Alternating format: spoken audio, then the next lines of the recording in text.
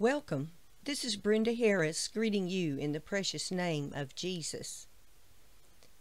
There were two men that shared a room in the hospital. One of the men was bedridden.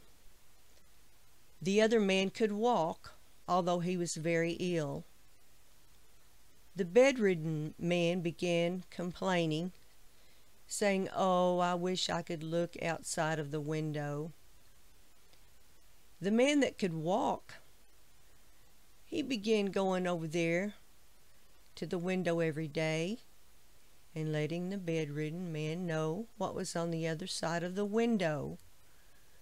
He started describing the beautiful sunshine, the blue sky, the white clouds, all of the people walking around, and some with their pets, and on and on and on. The beautiful grass, just whatever was to be seen for that day, he would tell the bedridden man all about it. And soon the bedridden man became very jealous of the man that could walk. He got so jealous he could hardly stand it. But soon thereafter, the man that could walk passed away. Shortly thereafter, probably a few days, the bedridden man began really missing the man that could walk.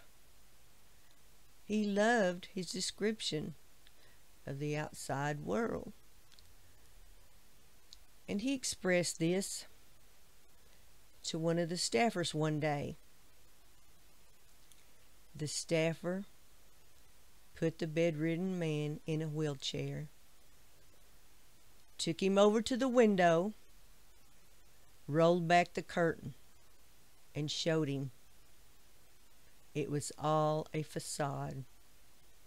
You couldn't see outside of any window.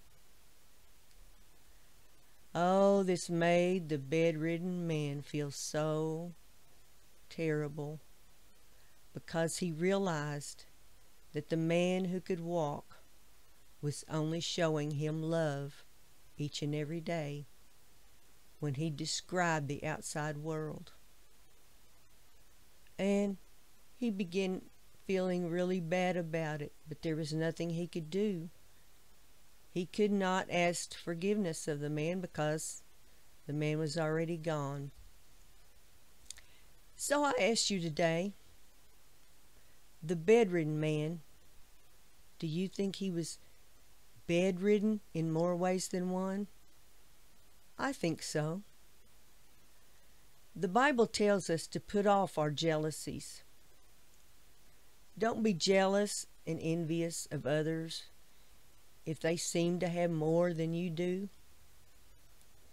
because God loves each and every one of us, and He has enough love and favor to go around for each and every one of us. God expects us to love our fellow man and not to hold bitterness and envy against anyone. In the mighty name of Jesus, amen.